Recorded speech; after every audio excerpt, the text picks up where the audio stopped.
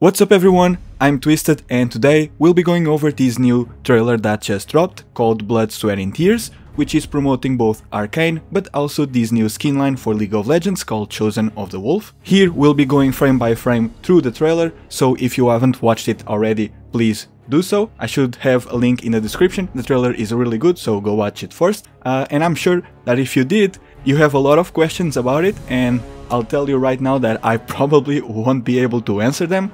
We don't have all the information yet. This literally just dropped like an hour or two ago at the time that I'm recording this.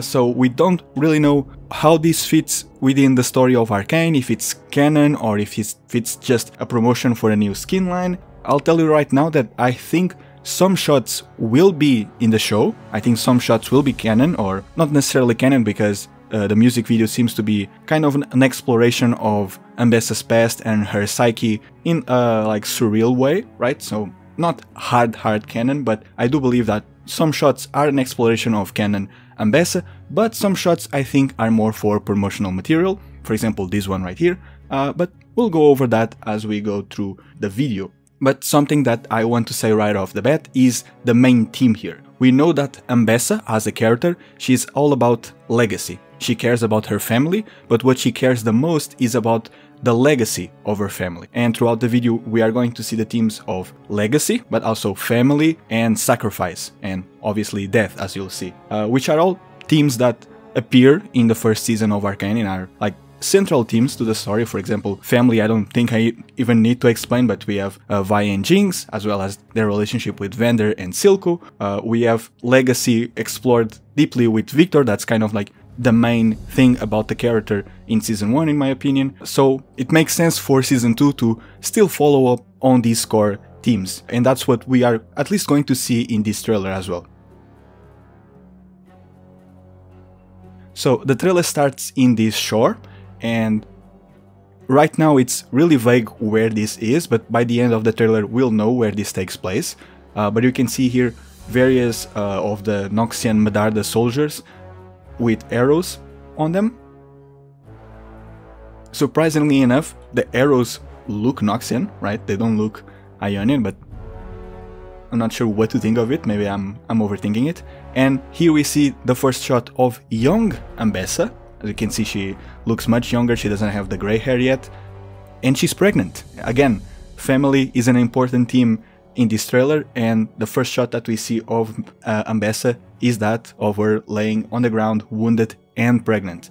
I think that these shots, where she is in this shore right here, are canon, and are going to be kind of sort of like what we had in Season 1, where almost every single episode started with a flashback of a specific champion, be it of Victor when he was younger, or Mel and her mother when Mel was younger, right? We had all those flashbacks. I think in Season 2 we might have a flashback for Ambessa, right? Because Ambessa is going to have a bigger role in Season 2, it makes sense to explore her further. And what we see here, wolf, but not just any wolf. I believe that this is the wolf part of the Kindred, or at least like from Ambessa's perspective, right? Because the Kindred are spirits, and though we know what they, I guess, truly look like, quote unquote, because that's the base design that we see in the game, there's nothing to say that they can like look slightly different depending on the person that's observing them, right? And obviously, if you are seeing the Kindred, that means that you are near death. And she's seeing the wolf, and Ambessa's actually has a lot of like themes about the wolf. She speaks about the wolf and the fox in Season 1.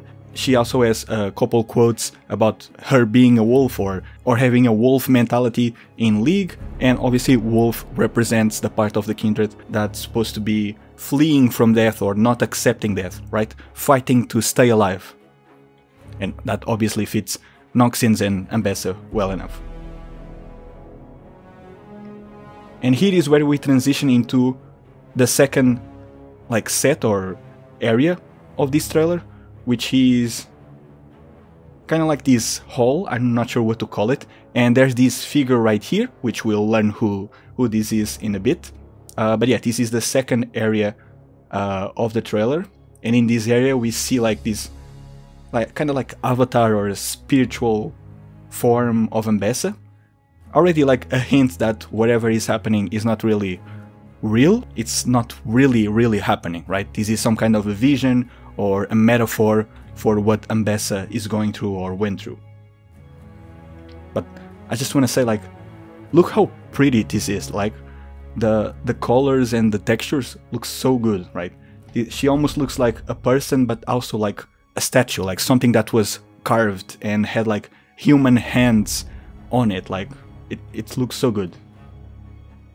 And then we transition into the third area right here, and I have to say that this is, if the last one was clearly some kind of vision or metaphor, then this one is even more so, right? We have like all these people that I don't even really know if they are real or not, or if this is just some kind of, again, metaphor for something in Ambessa's life. Because these could just be people wearing masks, but then you see like these tall people right here that don't really have like feet. So if this is real, these aren't humans, right? But I do believe that this is not like real. Then we have like these right here, which kind of remind me of Zeraph's followers in LOR, which I don't believe it's the case, but that's at least what these remind me of. And here we can see some kind of artifact that is wolf themed, that this will also become relevant in a bit. And also Ambessa here is carrying an artifact as well of a lamb. Obviously lamb is another part of the kindred that represents a peaceful death, or at least accepting death, accepting that you will die and not fight it. Just let it happen.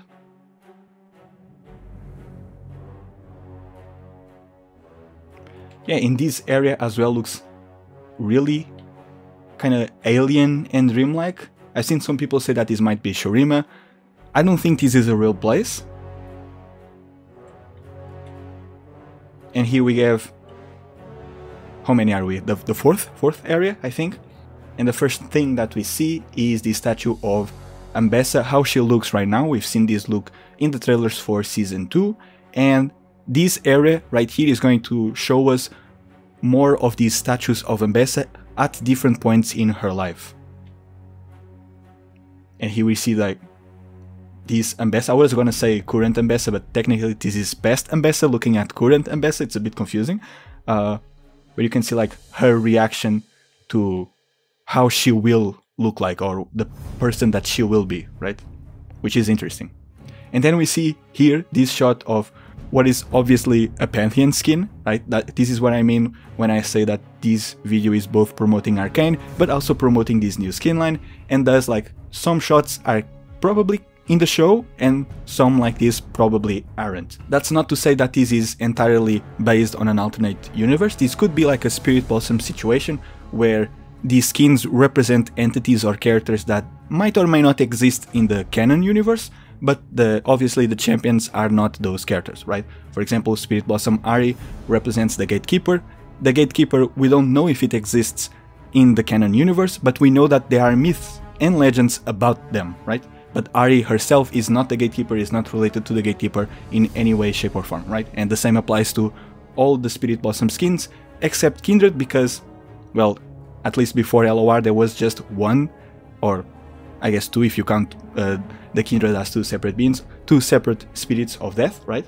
And Ionian Kindred is just what the Ionians think Kindred looks like, because we know what Kindred looks like. That's not what she looks like. That's just the Ionian interpretation. So that skin is also not canon, but it's a bit more canon than the other ones. And this is why I'm a bit skeptical about these skins being like Spirit Blossom, because Spirit Blossom is already really confusing, right? The amount of times that I had to explain this to people is already a lot, and it's confusing, But yeah, I do think that this is Pantheon, but if this isn't Pantheon, then this is going to be a skin for Pantheon representing another character, right? But I do believe that this is all like alternate universe-ish stuff, at least for now.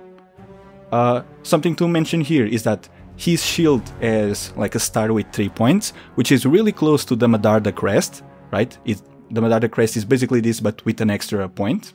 And I've seen a lot of people speculating that this could be Targonian, or at least related to the Rakor or the Solari, but to me at least, the armor looks very Noxian. We see that like these angular and straight edges all over it, and we also see these tattoos right here, which are based on Noxian writing, right? So I believe that this is 100% just a Noxian inspired skin, and we'll see that with the other skins as well, but just gold because I guess that's the theme that they went for, right?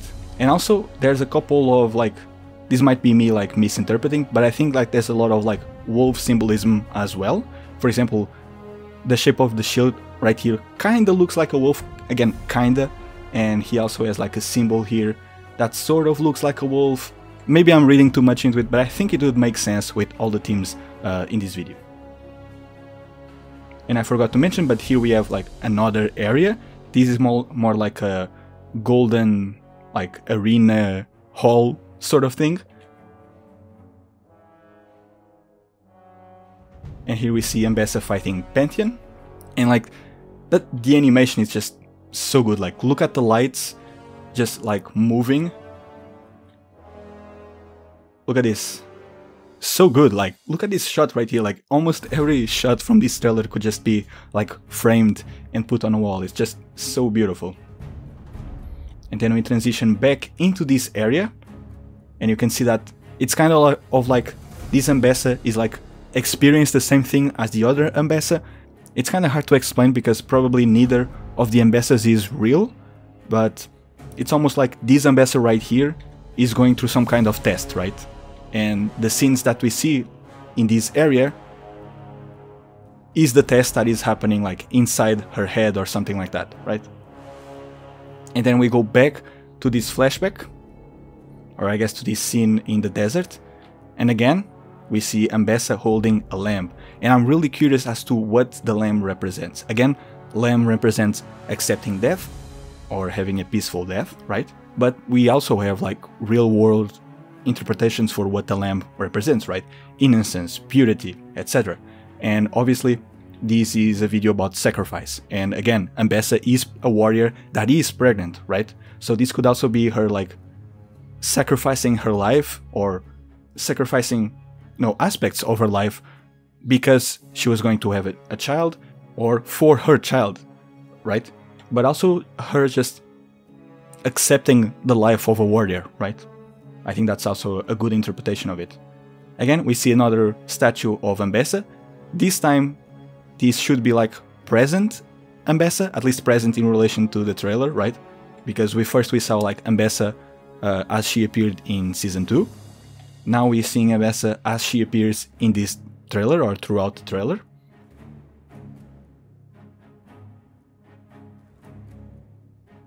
At least I believe this is Ambessa. This is probably the statue that looks the least like her.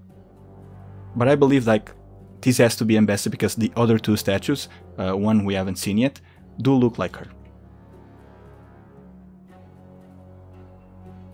And also we see like all these people dancing around her. I think these are supposed to represent these people right here. And also I just noticed like the people in the background almost look like what Wolf looks like in League, right? Just a head with a fur. That's interesting. But yeah, here we can see like this lamb right here, which is made of like some kind of like copper or metal, right? It's very reminiscent of that hex core thing / anomaly that we've seen in the trailers. So I wonder if that entity or that object is giving visions to all the characters, or at least to Ambessa. That would be an interesting way to justify how they are including scenes like this in Arcane, right? A scene that is like clearly very metaphorical, very artistic. Here is why I think the lamb represents the sacrifice, or Ambessa letting go of a part of herself, likely because of her children or because she's becoming a warrior, because she's literally letting go of the lamb in this shot, right? The lamb that before, in previous shots, she was holding tight, almost protecting it from the people around her. Now she's letting it go. Just, these character designs are so cool. Like, these are just like background characters, but like this is awesome.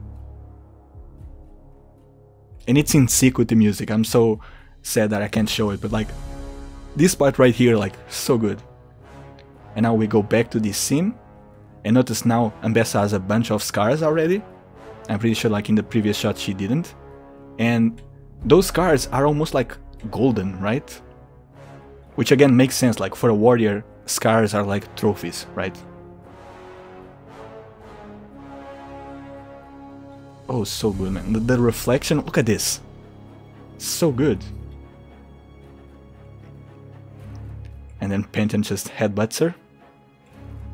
And again, transitions back into this shot just like before when he hit her. But this time, Pantheon is going to overwhelm her. But she doesn't give up, which is very in line with like Pantheon as a character, right? Pantheon is not about being the best warrior or the strongest. Pantheon, or I guess I should say Atreus, is about never giving up, always getting back up, right? That's what his character is all about, and that's why his latest story is really sad, because that's the story where he finally breaks down and wants to give up, right? So cool, like, again, look how pretty this is. Like, Fortiche they just know it, man. Also, Pantheon here with white hair, which again makes me think that this is not like canon, because if it was, then this would have to be like another aspect of war, like another Pantheon, not Atreus. And then boom, she gets W'd by Pantheon, stunned for like a second, but she doesn't give up. And then we go back again to this scene, and we can see like how these beings could almost be like a representation of her anxiety, or like the expectations from society, or like from her father for her to become a warrior, right? In season 1 we learned that her father made her pick up swords from the battleground in exchange for gold or like for coin, and obviously that wasn't for her to like earn money, that was for her to learn the cost of war, right? To learn that there is death in the life that she will have to like pursue. And again, the lamb represents the opposite, right? Represents her before that life. Or it could also just represent her child as well, right? But I do think it represents like the sacrifices that she had to do to have that child or for that child. And you can see it like breaking apart. And again, here we see an even younger Ambessa with a lamb, right? This is her before this life.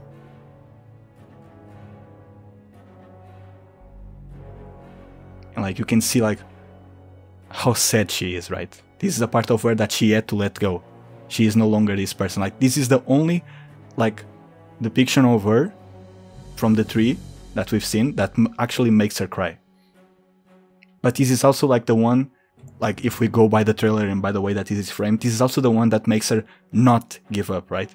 The fact that she has a child, the fact that she has a legacy that needs to continue is what makes her stand back up again, right? And we can see here that she's standing back up again, full of these golden scars, like she didn't win, but she is still fighting. And we can see that Pantheon is going to do the opposite that he did at the beginning. At the start of the battle, he opened the shield, now he's closing it. Like, the test, the challenge is over. She didn't give up, she didn't surrender, she's worthy. And obviously, right here we can see all the upcoming skins, except 2, but we'll get to those. We see here Swain, Pantheon, and I believe this is Katarina. And all of them have these black and gold armor, as well as the red Noxian tattoos. And then we go back to that scene with like the kind of spectral, ghostly Ambessa. And who do we see here but the lamb? And then we're going to go back to the scene where she was watching all the versions of herself, right?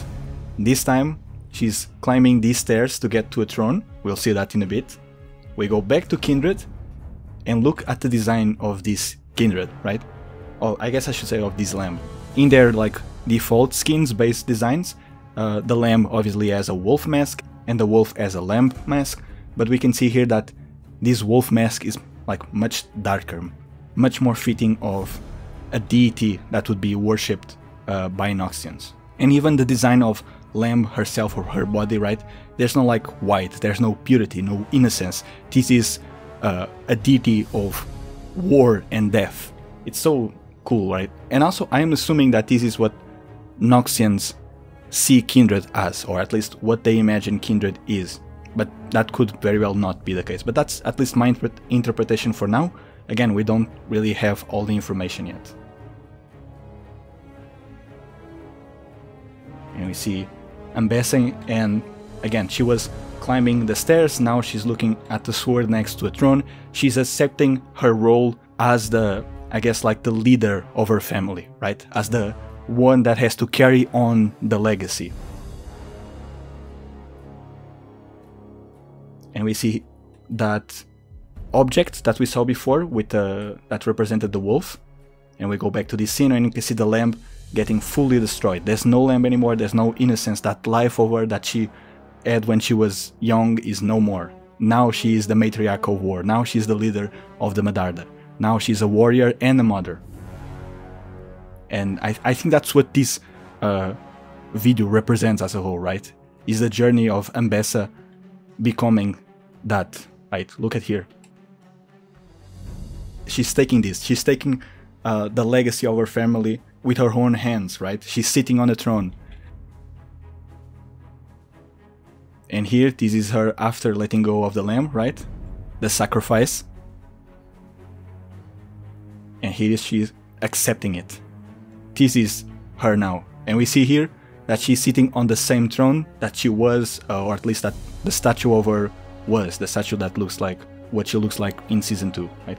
It was during, I guess, that battle that we see at the beginning. It was during that point that maybe, I don't know, maybe her father died, or whoever was the leader of the Medarda before her died, and that was the moment that she became the heir of the family, the matriarch. It's so, like, this is so pretty, like the crystals around her, the texture of these, like, I don't even know what this is, but like on her face and stuff, it's so like good, and the expression is so well done, right? These aren't real people, but they feel real.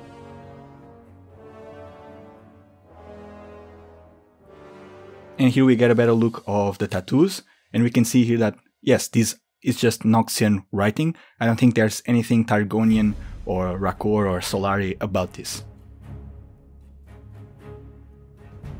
So epic, so good. Man, I just love Fortiche, like, they are just so good at what they do, like. And then we get the transition of her after getting this power, and now a bit older as well. And obviously this should be the design of the new skin. And we see here Ambessa next to Pantheon, Swain and Katarina, and we see that she has like much longer hair, which I guess side note, but I wonder how this is going to work for a skin. Are they like, did they prepare the rig that she has for this hair, or is the hair just going to be static on the skin? I'm really curious about that. And we're going to see her flash through all the locations. First is like Golden Arena, then the one where we saw all the flashbacks, then the one where she had to sacrifice the lamb. And I guess this one was supposed to be the one where she got that object from Lamb, right? But there, she's going to feel something. Something else is going to happen, I think. If I'm not misremembering. Yeah. Here we see the shots of the baby in her belly, right? Again, at the start of the video, it was kind of easy to miss because of the angle, right? I almost thought that that was just armor, but then we see this shot of like, oh no, she is pregnant. Again, tying to the themes of legacy, sacrifice, which is what Ambessa is all about. And we see here that all this gold, right? Look at the gold shining in front of her. And then, boom, that gold is almost like it's a continuation, right? Right here, the gold is going from left to right. Then we get a shot of the baby, then left to right. Then we get a shot of the baby. The gold is still going left to right, and then boom. The shot of the baby shows us the gold going from left to right. Oh wait, I've been saying left to right, I mean right to left. Oops. I'm not sure who the baby is. This is either Mel, which I think makes sense from a narrative standpoint, but it could also be Mel's brother, right? I don't know if we ever got a confirmation that Mel is the younger or the older sibling, so it's possible that Mel is actually the older one, and this is like Ambessa's first child, because she does look kinda young still, right? And obviously not impossible that this is her second child and Mel is the younger sibling, but either way, I think this makes more sense to be Mel, right?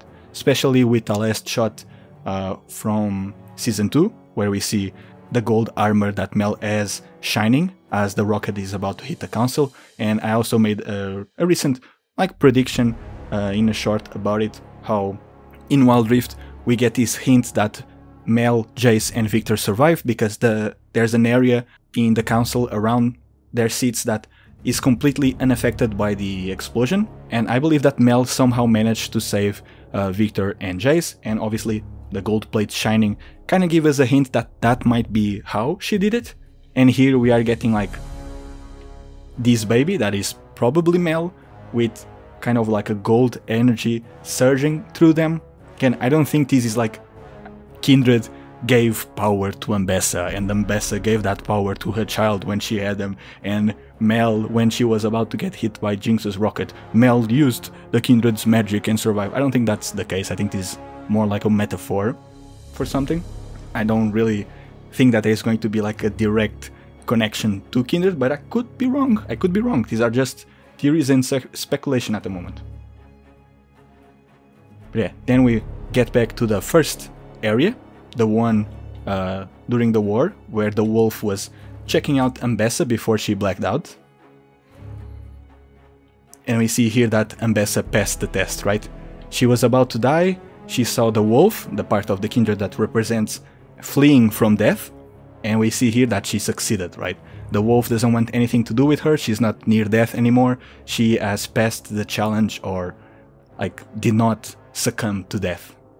And we can see here the ring that we've seen in the recent Ambessa poster. And never do this, guys. If you get hit by an arrow, don't take it out. This is not something that you should do. You're going to bleed to death if you do this. But well. And we get the reveal of where this all happened. It was in Ionia. But also we see here like a blast, right, around her, which is interesting. I wonder if that was from whoever attacked the Medarda Noxians, or if there was something else that happened, right? Something a bit more magical.